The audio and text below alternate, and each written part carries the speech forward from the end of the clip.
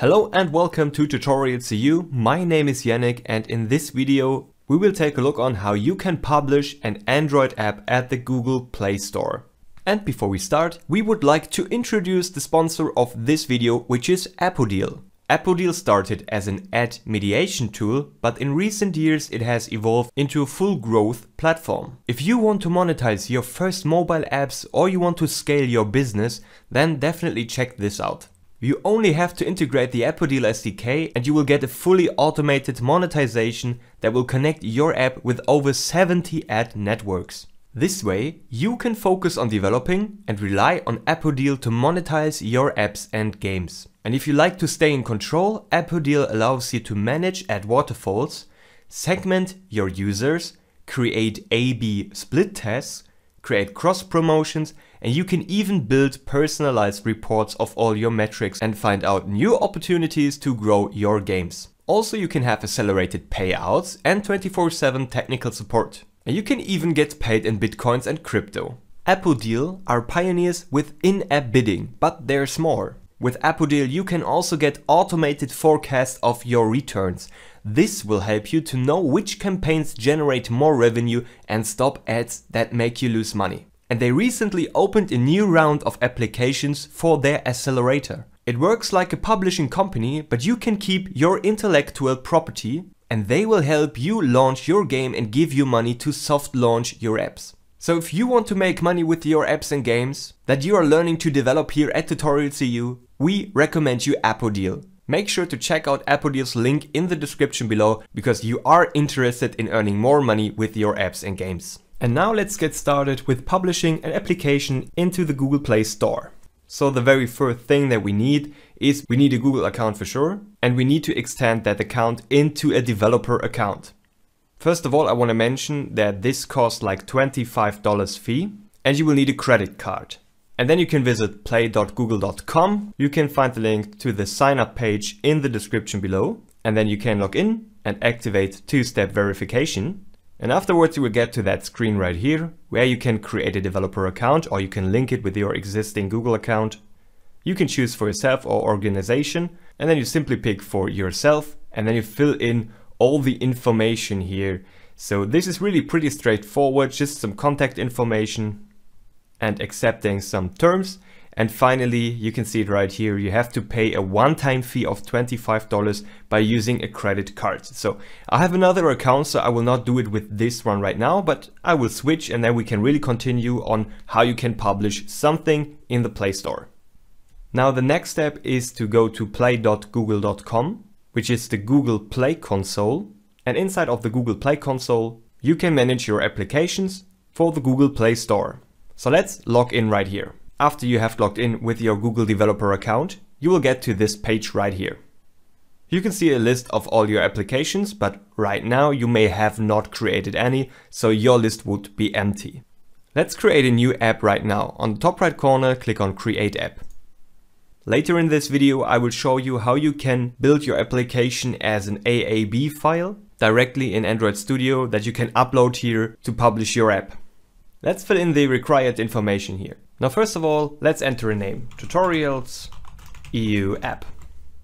Afterwards you can select the main language of your application and declare if your application is an application like for usage, for example a calendar or to-do list or something like this, or if it's a game, right? And if it's free or paid. So let's assume we have an application, not a game, and it's free and not paid. And important to notice here is once the application is released, you cannot change it. So if your application is free, you cannot change from free to paid once the application is published. Afterwards, for sure, confirm that the app meets the developer program policies. You can go through them if you like, and accept the US export laws. Let's click on Create App. You can now see that we are inside of our application. On the top right corner, you can see tutorialsEU app. When you click on that, you get a drop down with all of your applications. And now let's scroll a little bit down. You can see here, set up your app. We got that nice overview. Let's click on View Tasks and we can see that we have app access, ads, content rating, target audience, new apps, some data safety, and then finally the listing, so the store page where people can find our application in the Google Play Store. Now let's click on App Access. if your application has a registration barrier and you need some credentials for logging into your application, you should check it on right now and provide some additional information like username and password, especially just created for the Google review team. But if you have an application where you don't have any credentials, no login barrier, then you can simply go ahead without special access. So we simply check it and click on save. At the bottom side of the screen, you can now see your changes have been saved. Now let's go back to the dashboard, here on the left side. We can now see that we have step 1 of 9 completed. Let's go to the ads section. You can now make the decision based on if your application is displaying ads right now. Our application will not display any ads, so I simply click here on no, my app does not contain any ads. And then click on save again and move back to the dashboard. As you can see, this is a pretty straightforward progress. Next, click on content rating. Let's click on start.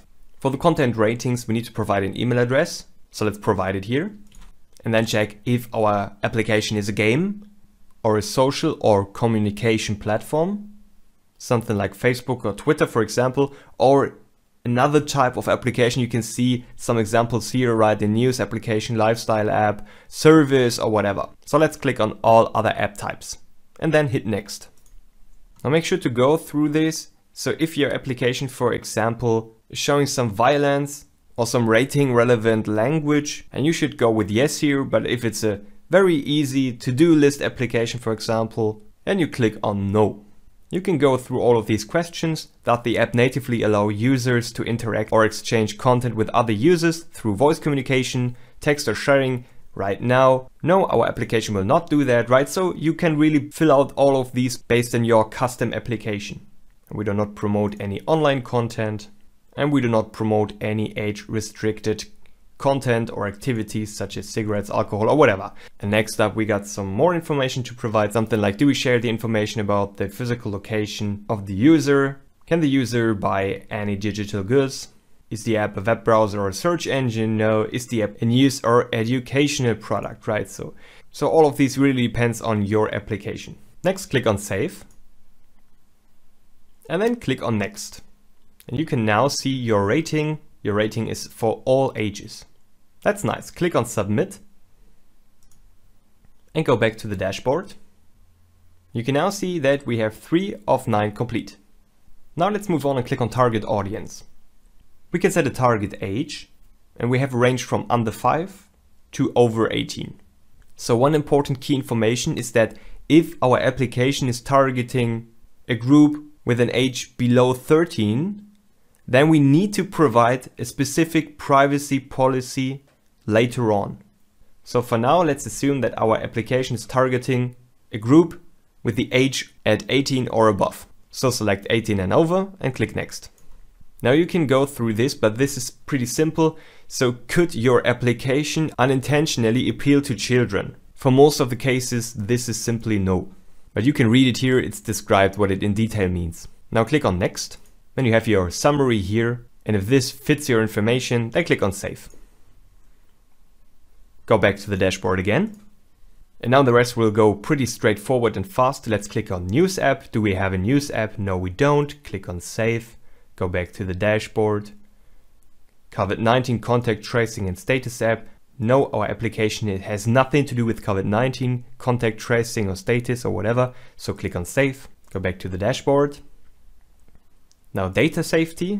That one's pretty important depending on your application. So you should go through all of this a little bit more detailed. So here are some easy questions again. Does your app collect or share any required user data types? So for our application, we do not collect any user specific data at all. So we can simply go with no, and it will be pretty straightforward. But as you can see, and that's important, we always have to provide a privacy policy. So you can simply go ahead at your domain, for example, at your website, simply create a privacy policy. There are a lot of templates out there. And if you don't collect any data, this is really very simple, right? You can even simply say we do not collect any data at all. That's totally fine, but you need to provide a URL. So let's go ahead and click on Save Draft and then go to Privacy Policy. Now we need to enter a URL. And there we go. So you can simply create the privacy policy at your domain, for example, at your website, when you use WordPress or something else, and then click on Save. Go back to the dashboard again. Again, click on Data Safety. Click on Next again.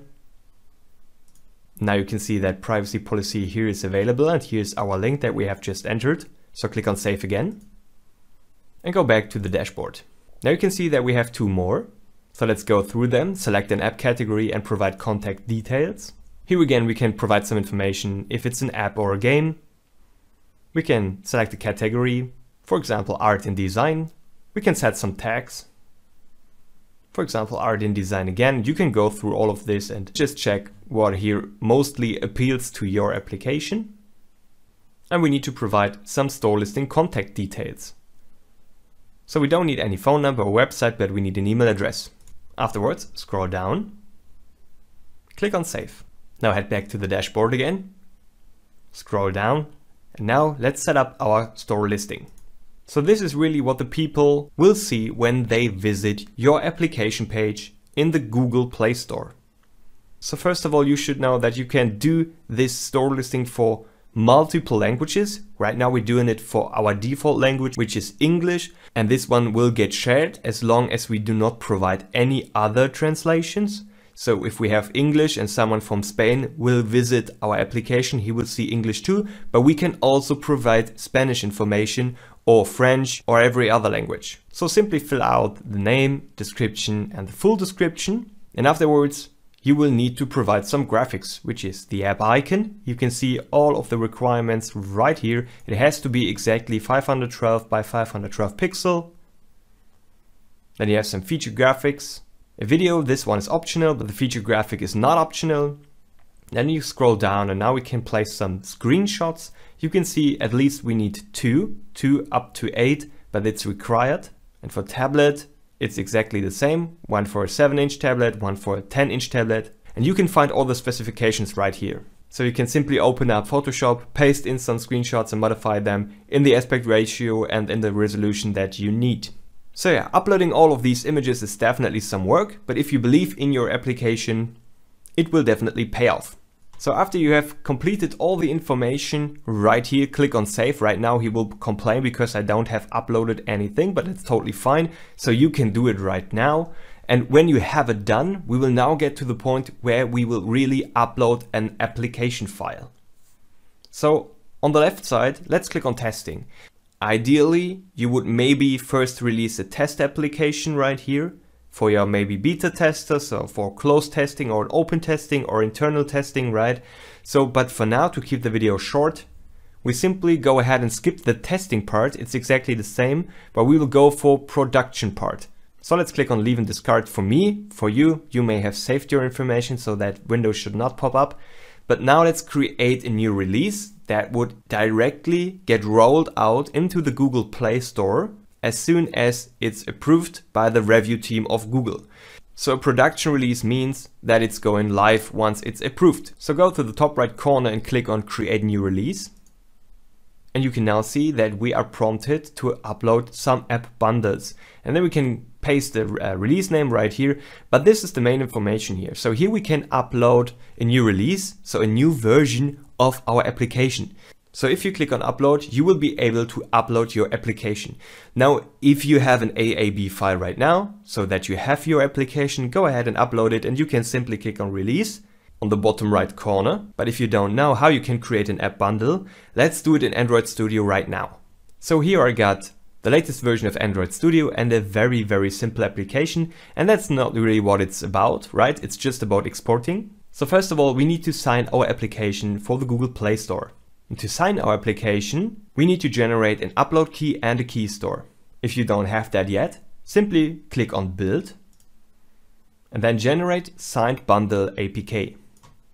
Select Android App Bundle, click on Next, create a new key store path, select the path for it, for the key store in general. I will now save it on the desktop, but you for sure could save it anywhere where you like. But you maybe want to save it in your user folder. Then we provide a password. Give the key an alias, so a name, for example, upload, again a new password. Then we can specify the validity in years, so 25 years is this key valid, and then provide this information right here, which is simply some key information about you. So once everything is filled out and provided, let's click on OK. Now it's automatically selected and the key store password is saved and the alias too, right? Now click on remember passwords if you like, so that you don't have to provide the passwords every time again. Now click on next. Select release right here. Click on finish. Now the Gradle build is running, so let's wait for it to finish. Once the building is completed, you can see this small pop-up. You can simply click on it and then it extends automatically, and then you can click on locate the application bundle. And it will exactly show you where your Android app bundle is located. So this is the file that we need to upload. So let me just copy the path right here. Simply click on Windows in the path right here, and then you can copy it. Head over to Google again. Click on upload, then provide the path and the file. Click on open and you are good to go. Now once it's uploaded, you can see all your specifications right here. So the version, API level, target SDK, etc. Then you can provide a release name if you like. This is not shown to the users on Google Play. This is only for internal. And then you can provide some information, and this one is shown to the users. So you can paste in some release notes right here in different languages. You can see it's written in that sort of markup. Once you're done, click on save. And then finally, if you are ready to roll out the application and submit it for review, click on review release on the bottom right corner. And for me, you will see that I'm not really done with the store listing. You can see this right here. So once I have the images and the app icon, I can fill it out and then it's fine. But there is one more thing that we need to do. And many people are searching for this. On the left side, click again on production. Now click on countries and region and add countries and regions. Then simply select all. Click on add countries and regions, because Google just told us when we wanted to submit for review that we have not selected any countries. So our application will be available now in every country that we have selected right here. Now click on releases overview again. You can see your release right here. Currently it's in draft. So let's continue. Added the release. And now go ahead and submit it again. As before, for me it does not work. But the only thing that I have to manage is the store listing, but since I don't have any images, I cannot really proceed here. But you can simply go ahead and upload your app icon and your images. And then you can simply on the bottom right corner, click on review release, and the Google team will go ahead and review your application. This may take some days, and if everything is fine, your application will be available on the Google Play Store. And if something is wrong, you will get a feedback information of what you need to adjust. So yeah, this is how you can publish an application in the Google Play console and how you can build an AAB file directly in Android Studio to upload it to the Google Play console as a new release of your app. If you like the video, definitely give a thumb up. And if you haven't subscribed already, go ahead and subscribe to our channel right now, because you don't want to miss any of our high quality videos, right? So subscribe right now. And then see you next time. Thanks for watching.